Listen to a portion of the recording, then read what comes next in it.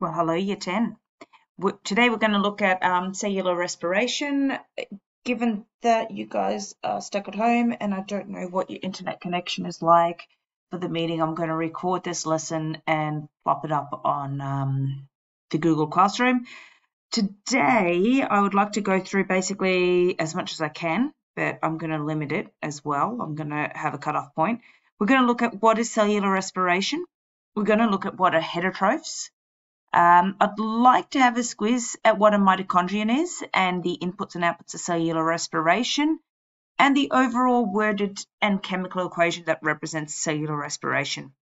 In future lessons, we'll probably look at the 3 different stages of aerobic respiration and then the shortcut that we take when we don't have enough oxygen and aerobic respiration can't go ahead, which is anaerobic respiration. That's the one that makes your legs burn when you're running fast. All right, so this is all going up on the OneNote that I've already linked to you all, but I'll put up a fresh link. We're looking at what is cellular respiration. Most important thing to realize is that all eukaryotes do it, including plants.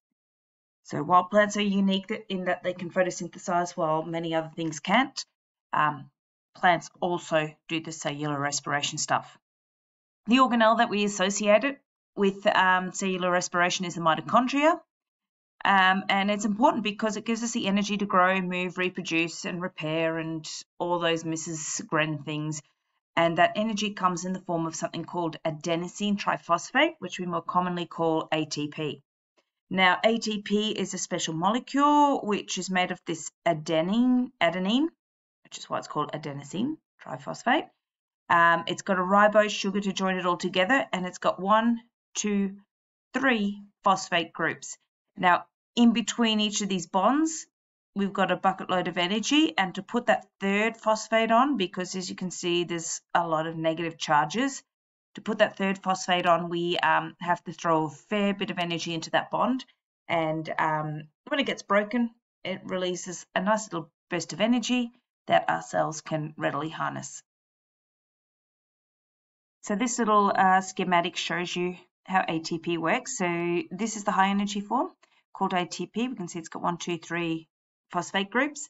When one of them releases, it pops out a little burst of energy and becomes ADP, which stands for adenosine diphosphate, because it's only got 2 phosphates. Now, there's certain chemical reactions, such as cellular respiration, that can force that 3rd phosphate group to join up again and create this higher energy form, which will go off and do its business around the cell. All right, so ATP is the aim of the game. It's about getting energy to create that ATP so we can create that usable energy for our cells. Now, heterotrophs, which we are, basically is any organism that eats another organism to get that energy to create ATP. So we're talking about animals, we're talking about fungi, we're talking about most bacteria, many protists. Conversely, we've got other organisms called autotrophs, which use chemical reactions to get that energy. So typically we're looking at photosynthesis, which is what plants, some bacteria, some protists can do, algae, things like that. And then there's some archaeobacteria that live down near volcanic vents that can do chemosynthesis. So they use some of the chemicals in their immediate environment to create that energy. So as discussed before, we've got to have a look at the mitochondria in itself. The mitochondria is the organelle associated with this energy production that we're speaking about, and it's actually got a very specific structure. Now, this is what it looks like under an electron microscope, but this is what you do need to be familiar with for tests and exams. So it's got an outer membrane around the side, and it sort of gives it like a bean looking thing. Sometimes they're quite round and sometimes they're quite long. Inside, it's got all these folded up membranes going back and forth like that, and they form a structure called the cristae. And in between, in the lumen, in the spaces in between all those folds, is something called the matrix. These 2 zones, the cristae and the matrix, are where different parts of cellular respiration occur. But we're not going to worry about that right now.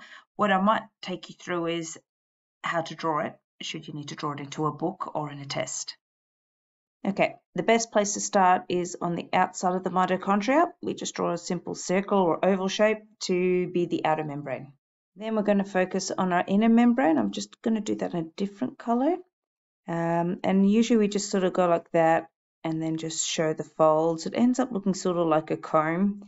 But again, we're just trying to show those folds, which of course we call the cristae. Okay, the other thing I probably need to worry about this stage is these spaces in the middle, which I'm going to do my best to colour in without going outside the lines. And that is the matrix.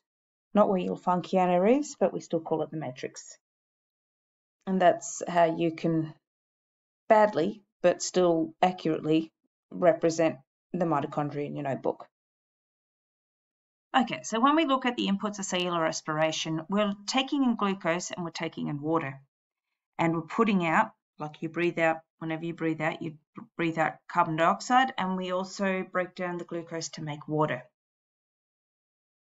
If you go back to the previous page on our OneNote, you'll remember that we talked about the inputs and outputs of photosynthesis, where plants need water, sunlight, and carbon dioxide for photosynthesis, and they give us oxygen and glucose. There's our worded equation. Water plus carbon dioxide in the presence of light and the chloroplast gives us oxygen and glucose, and we had a balanced chemical reaction. When we're dealing with cellular respiration, it is essentially basically photosynthesis backwards.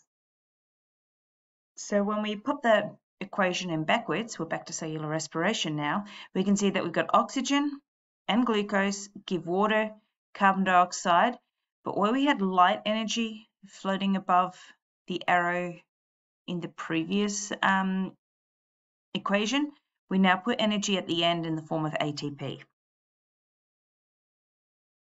And when we want to write a balanced equation, again, we're going back to 6, 6, 6, with 6 in front of the oxygen, one of the smaller molecules. There's our glucose, that large molecule already.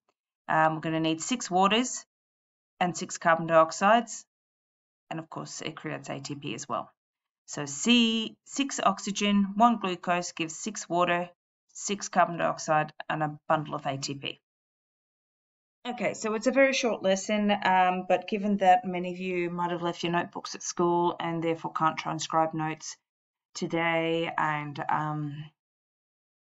yeah, some of you just won't have access to the internet, we're going to keep it short.